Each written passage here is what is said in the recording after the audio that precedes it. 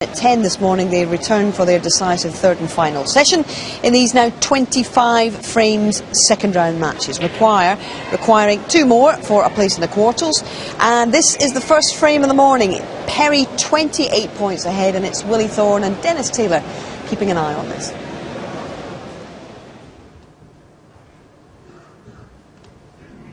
See, the normal escape would be off there and into, but look where that other cue ball is. He'd leave the easy pot to the middle pocket, so it's not an option.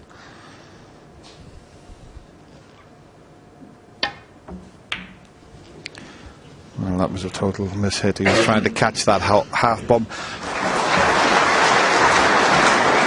I think if he was going to play that shot, well, maybe he couldn't see enough of the left side cushion to play the one that was near the middle pocket. I can only presume, though, Dennis, is... Unless he's playing the one over the pocket, I can't understand how he could miss that first red by so far. Was he playing the first red to come back behind the black with the white? It was either that or hitting up the other side to go up into the balk area. We'll never know unless we ask him.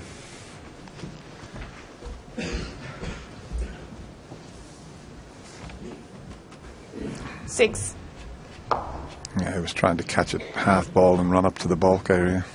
Just misjudged it. Just watch this shot here. He can open the 4 reds. Just with one little nudge.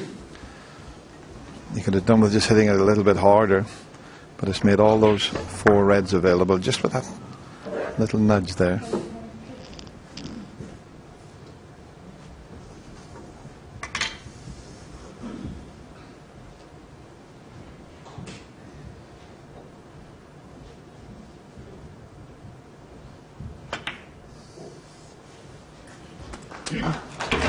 Well, at first I thought it was going to be the start that Joe Perry needed. Got off to a very quick lead in this frame and then broke down. I thought he was going to score a few more, and with that mistake could cost him the frame. These balls are set very, very nicely. 15. I'm not sure if the one at the right of the little triangle, the one that's nearest the black, goes into the left corner. He's got the red to the right corner. He's coming around to have a look at that. Just where he's cueing there. And that's trying to tell us what's available. And as you can see, if he gets it in the right spot, he can pot that. And if he doesn't get it in the right spot, he's got the one to the right corner.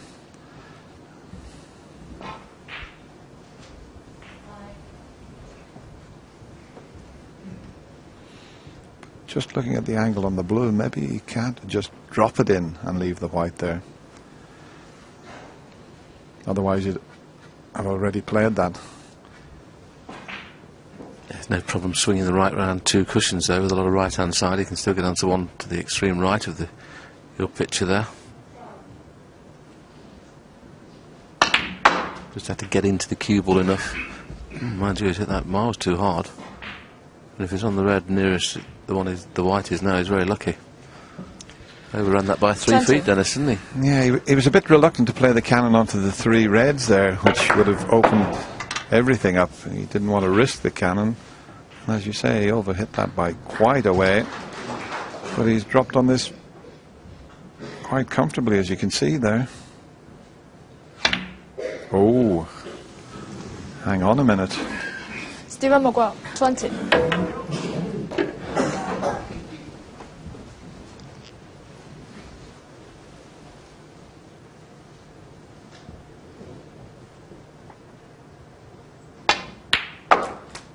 One.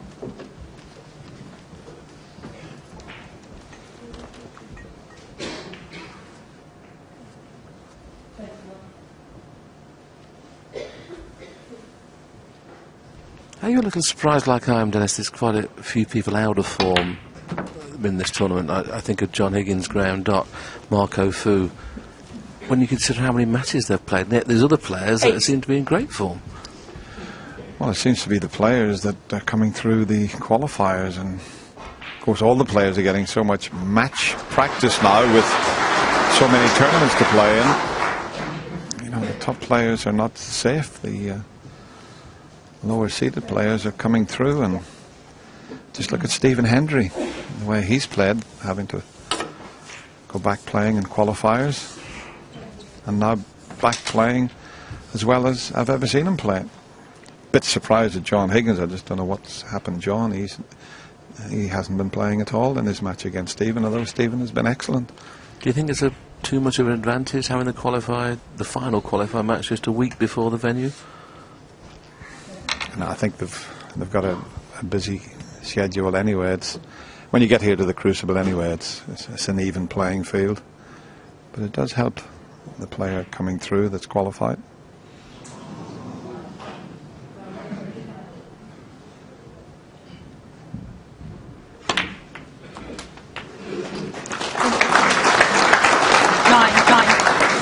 Well, I think he can still cut the pink in.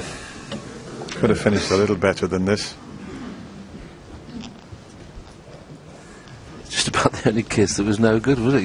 You'd have thought playing it the way he did, he's sure to be on the pink and almost guaranteed to be on the black as well. Let's put the black safe, and as Dennis just mentioned, the pink is cuttable but very, very thin.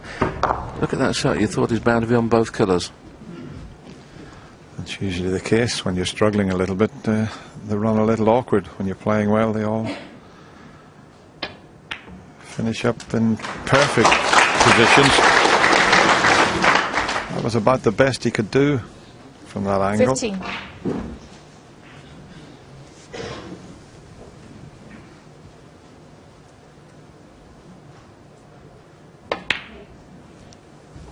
Yeah, good shot 16. that. Good shot that.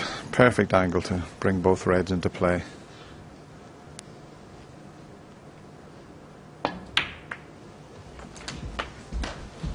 Only a couple of moments ago we were suggesting that Stephen Maguire had a great chance to win the opening frame. Now Joe's got his second chance in this frame. Needs to make this one pay. Already leads by 30 points.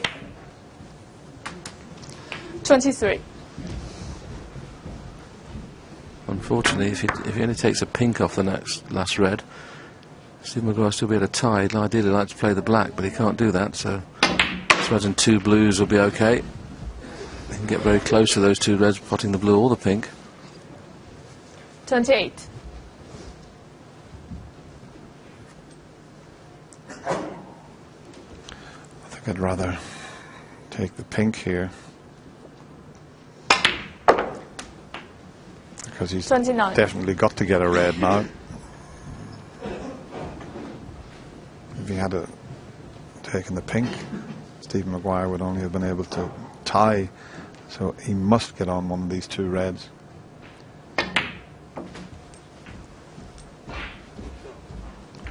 And that'll do nicely. Thank you very much. What an excellent shot that was.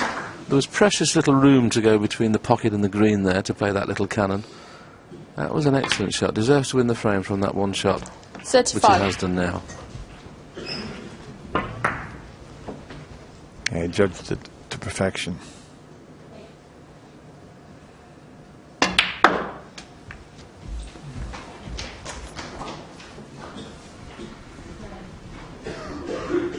$38.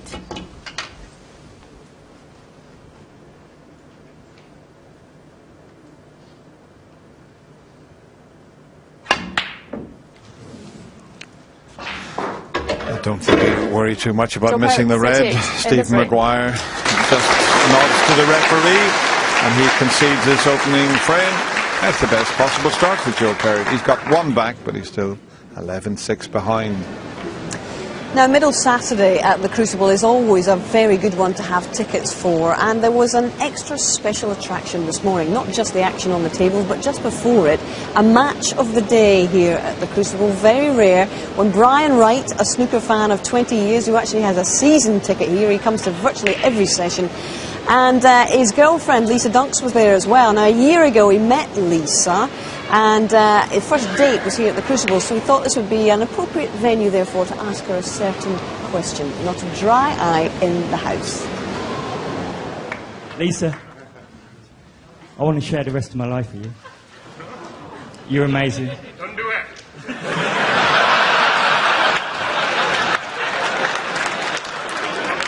You're truly beautiful. You're my best friend. You're my soulmate. And I love you with all my heart. Lisa, will you marry me?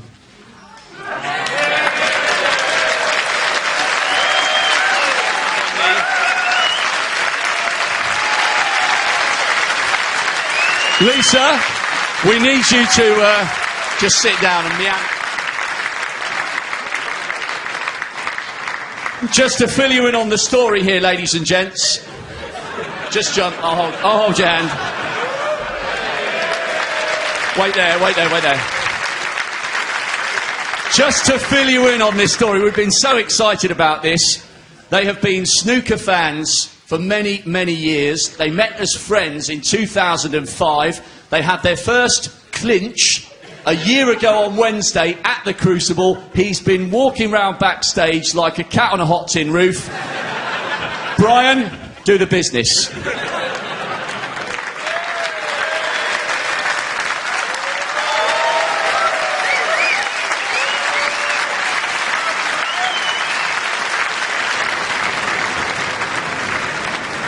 Oh, I'm not sure what the rules are about clinches on the Crucible floor. Congratulations to Brian and Lisa. Absolutely lovely moment. As you saw there, Brian is a very, very big Coventry fan, and just to sort of put a dampener on his day, they're 2-0 down to Southampton. Sorry about that, Brian. But the important bit all came right. That was a great moment, wasn't it, John? Well, they'll remember that for the rest of their lives. That was very special. But as I say, relegation for Coventry, but at least he's found happiness somewhere else. Absolutely. Not quite your style, Stevie. You're much more of a modest sort of chap, but nice to see you all the same. Well, the Crucible Theatre's been the home of many a performance, and that was marvellous. Well played, and we wish them all the best for their future happiness. All right, well, after that rather pleasant distraction, back to the action in the Perry Maguire match. We saw Joe Perry take the first of the afternoon, of the morning.